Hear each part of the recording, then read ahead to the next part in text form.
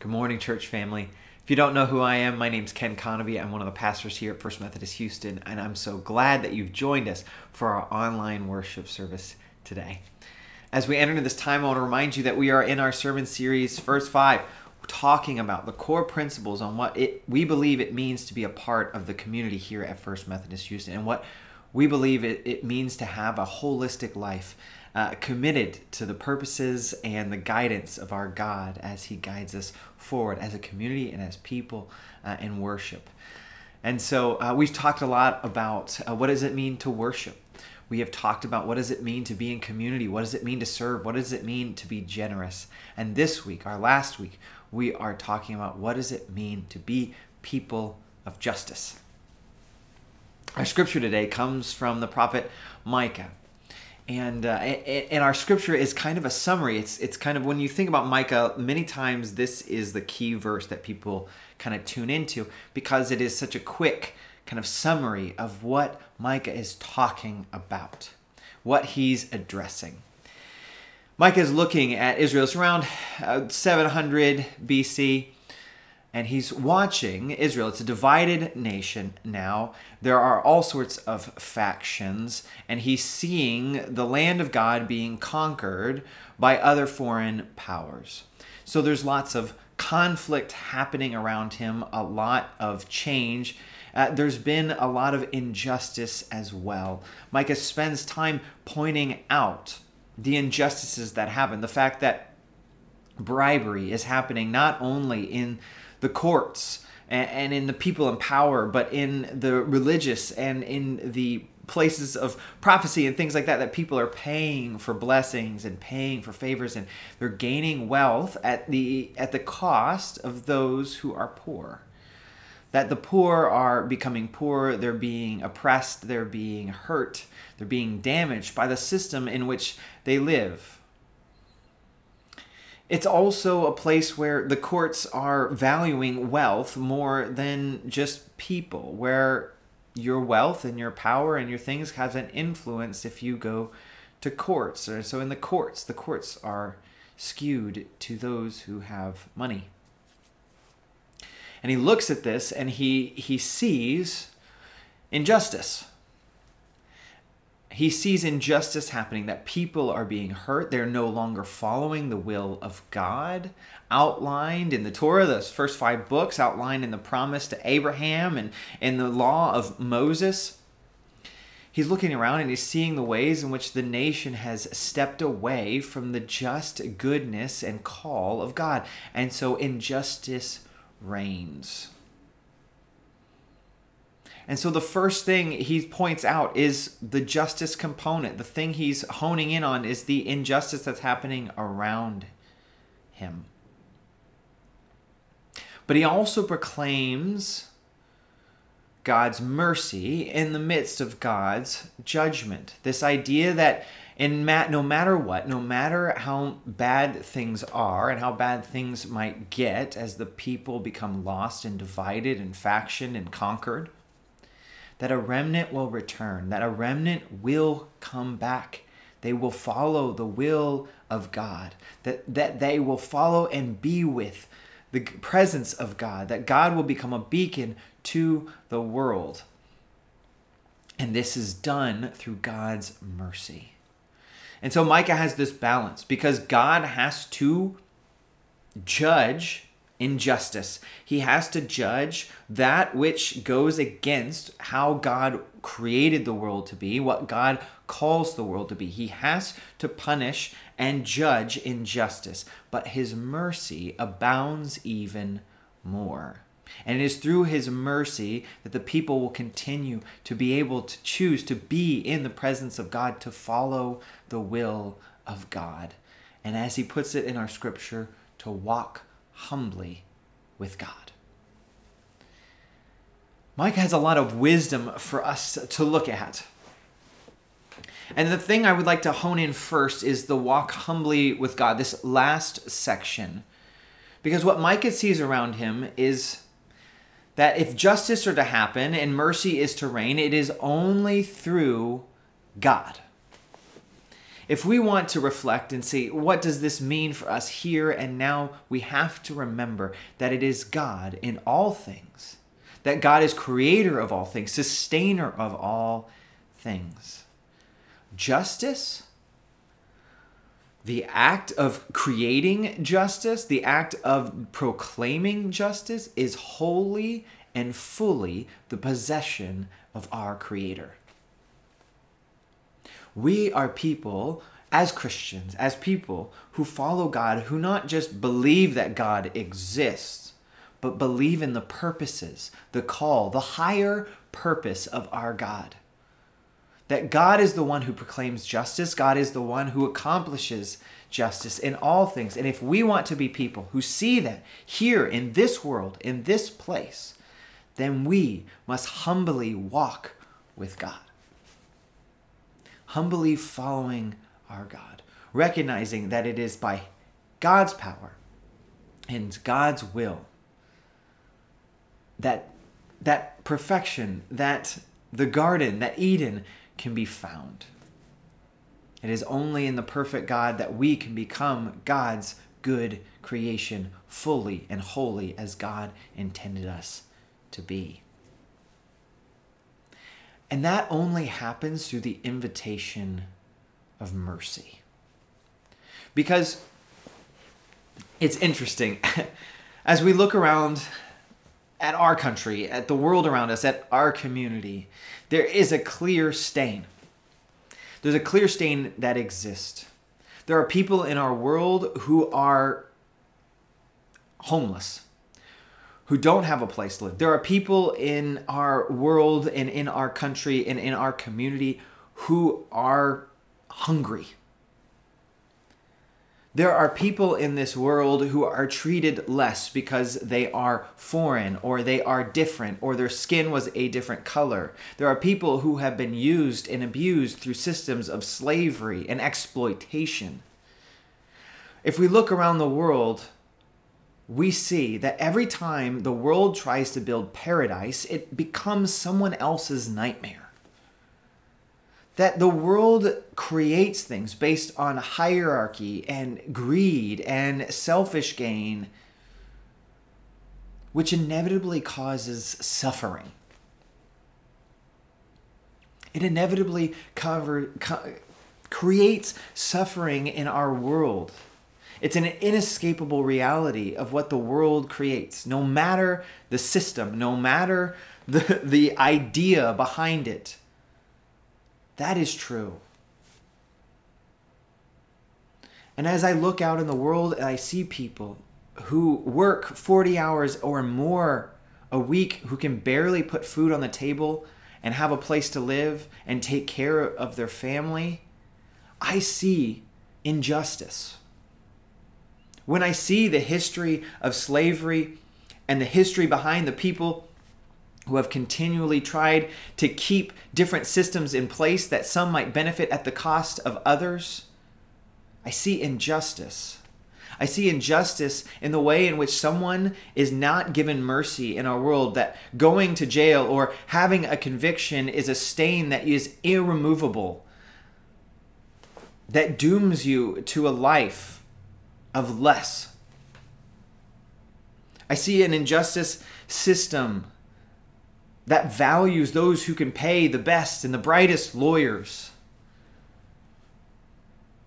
I also see goodness in our world. I see people walking out in this world caring and loving for those who are in need, feeding the poor and the needy and the homeless, taking care of the orphan and the widow.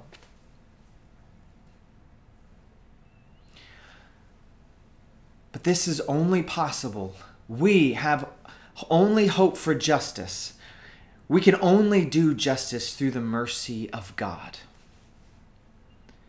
Because we are guilty in some form of fashion of injustice. We all have gotten it wrong in some way or another, whether it be in complicity or in action. We all have work to do, and it is only possible through God's mercy. God's forgiveness, which requires our repentance. If we want to be people of justice, if we want to do justice in the world, it means taking a hard look at ourselves, having hard conversations with others, listening to those who are saying they are suffering, listening to what they are saying and allowing it to speak to us, to challenge us, to shape us, to lead us, because God is speaking in that space. The Spirit of God is most alive in the place of injustice, the places of suffering in this world. And this last part, do justice, requires that we take that repentance and that listening seriously. That we take that conversation and we take that reflection seriously, and that we step out and do. We live our lives in new ways. We behave in new ways. We act in new ways. We challenge ourselves in new ways to act differently in this world based upon the ways in which God reveals His just will around us. Justice does not belong to a faction. It belongs to our God, and we are called to be God's people, to be people of justice. It doesn't mean dominating the world into submission. We aren't an army that conquers. We are an army of servants, an army who proclaims and lives the reality of God. Those who serve our country call themselves public servants. That means they are the public's servants. The church's job is to be a people who is immersed in the people, to be public servants in our own way, to go to the places of need and tell them that they are valued. Not only to meet the need, but that they are loved, that their soul matters just as much as ours, that their life matters as much as mine. To go to those people who are hurting, to listen, to be with them, and to speak the word of significance given to all of us by God. Our job is to move beyond the factions for the purposes of our Creator.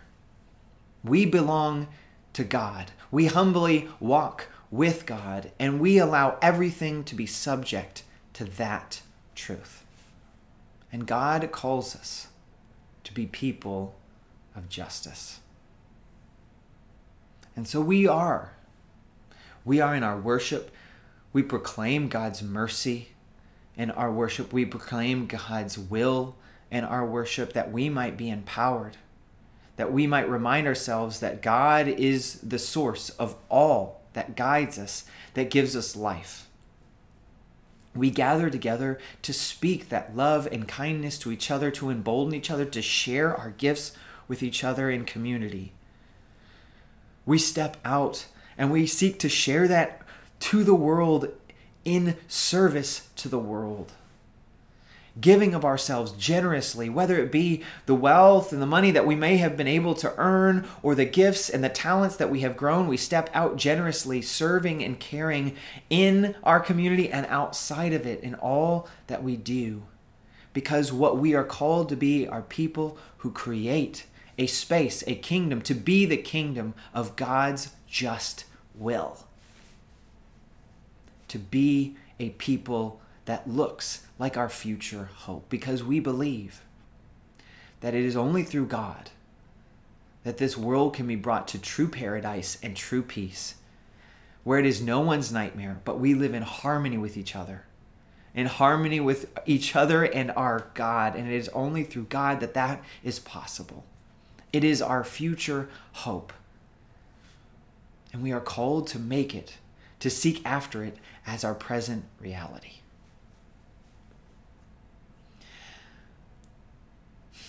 And Jesus is the full embodiment of this. He came listening to those who were in need. He came listening to the poor and the needy, the orphan, the widows, those who were labeled sinners, those who were labeled foreigners, those who were labeled less. He spent time with them. He loved them.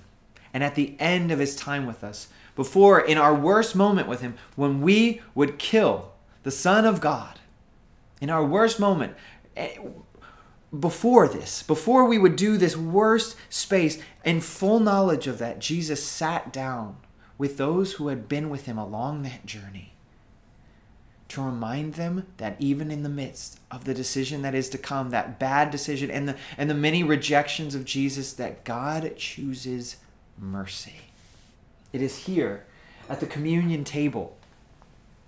It is here in this space that we remember the full call of God, the call to walk humbly with God in his mercy and to be people who seek his justice.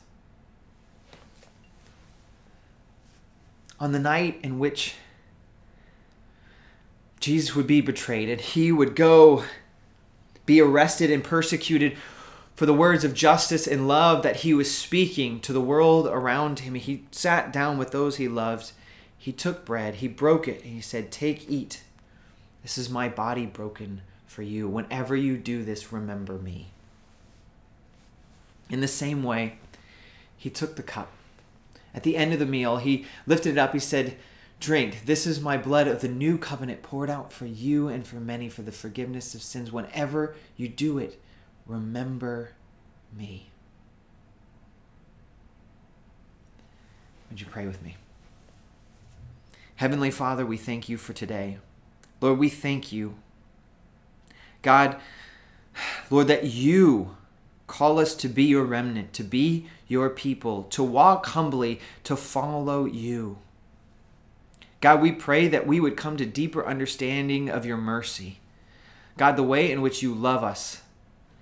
God, the way in which you bring us to places of conviction, not that we might find shame, but that we might discover and embody your mercy and love even more. God, allow us to step in to that mercy with each other. Allow us to have radical conversations about the things that plague our world, about poverty and racism. God, embolden us. Embolden us to step into powerful conversations of mercy as we go forward. God, that we might be people, your kingdom, who do acts of justice, acts of your will, that create spaces of our future hope in you. Lord, we pray that you would pour out your Holy Spirit on this gift of bread and wine, that you would make it be for us the body and blood of Christ, that we might be the body of Christ redeemed by his blood. Make us one with you, one with each other, and one in service to the world and in witness to the world until you come in final victory and restore the injustice of this world to your goodness and your love. We pray this all in your precious and holy name, we pray. Amen. Church family, this is the body of Christ broken for you. And this is the blood of Christ shed for you.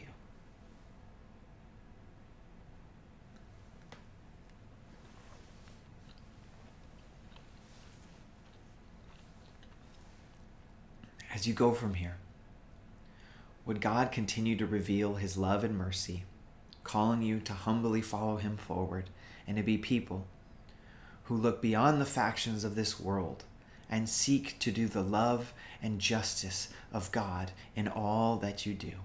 Go in the peace and the love of God.